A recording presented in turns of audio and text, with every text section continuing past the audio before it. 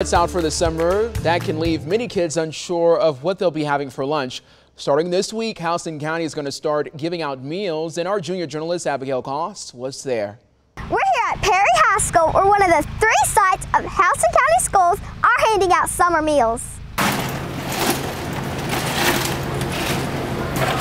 The school nutrition program is funded by the federal government and provides free meals over the summer. The director of the school nutrition for Houston County Schools, Meredith Potter, says this year they expect to serve more than 300,000 meals to kids in the area. Anyone ages 18 and under can get their meals Monday through Friday between 8 a.m. and 12 p.m.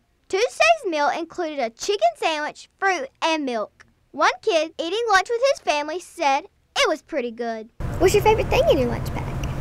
I would say the pickles. Yeah, that's good. Yeah. What do you wish was in your lunch bag?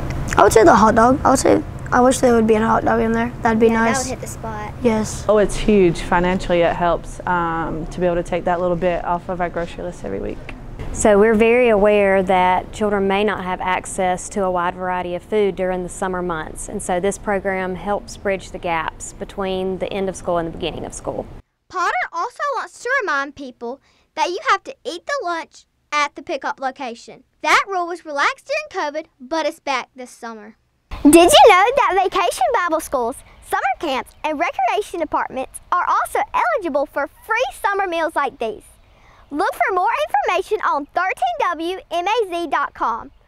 Reporting in Perry, I'm junior journalist Abigail Goss. You go, Abigail. So meals will also be offered at Huntington Middle and Northside High School. There are also 6 van routes that travel to neighborhoods, so children who can't make it to the pickup locations. For more info on this story, you can look for it a little bit later on our website at 13wmaz.com.